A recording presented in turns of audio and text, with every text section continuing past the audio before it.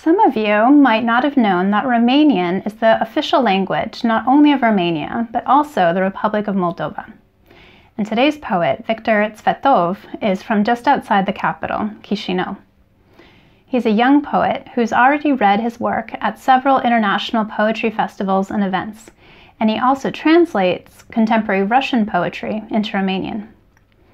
The poem I've translated of his for you is entitled What Threw Me into Darkness.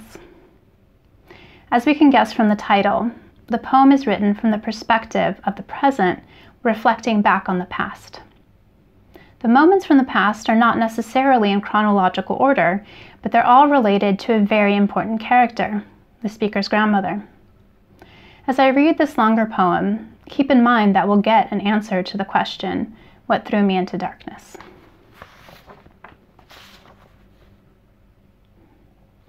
What threw me into darkness? Grandma died of cirrhosis, like many others in the village, and some doctors quickly concluded that alcohol was to blame, that she should have laid off it a bit, without understanding that pills and shots can be more harmful.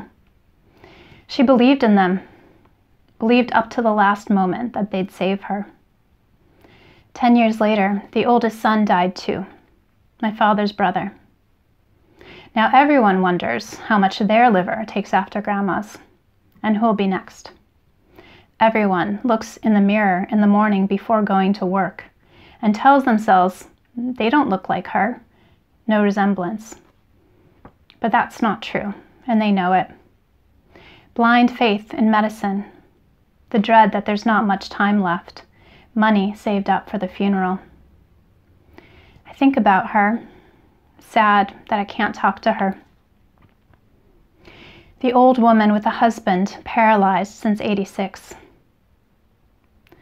How I found her perched in a cherry tree.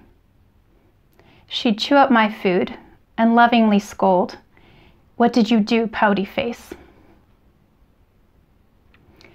I threw a handful of dirt over the wood, and that sound threw me into darkness. I cried for 2 days. That's about all I could do. Her favorite telenovela was still going a year later, and a terrible sadness made me watch it the whole time. If only she knew that Antonio had died too, and Rosa's locked up in the house, crying over him. The poem opens with the death of the speaker's grandmother in a somewhat detached tone. The same line that informs us about her death also mentions that many others died in the same way. It's clinical, stating her diagnosis and reproducing the doctor's rather cynical discussion. The next section is slightly more personal. The grandmother dying and then the oldest son dying makes everyone in the family think about their own likelihood of dying. The image of them looking in the mirror every morning and trying to convince themselves that they don't look like her is so powerful. It's their way of coping and trying to live in denial of death. We finally get an overt emotion when the speaker starts thinking about her and feels sad. As he reminisces about her with these lovely concrete details, she becomes a real person to us. In fact, so does the speaker. What threw him into darkness is the sound of throwing a handful of dirt onto her coffin, the sound of the reality of death. He cries for 2 days, but when he stops crying, that's far from the end of his grieving process. He's left in darkness. What seems to help him grieve is an unlikely source, watching the Spanish language soap opera his grandmother used to watch, and they were also really popular in Romania as well, these telenovelas. It makes him feel closer to her. It also dramatizes death and grieving. There's a way that grieving can feel performative, that it shouldn't be so loud or last so long, but there's no recipe for grieving.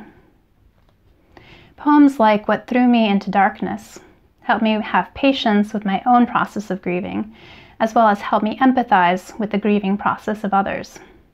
Grieving is hard. Right now, it makes me think about someone my community back in LA recently lost due to health issues. But it especially makes me think about the most recent deaths of African Americans due to racism. Unjust deaths, and the likelihood of it happening again, adds a layer of complexity to grieving. Listening to the people who are grieving helps. Thanks for watching this video.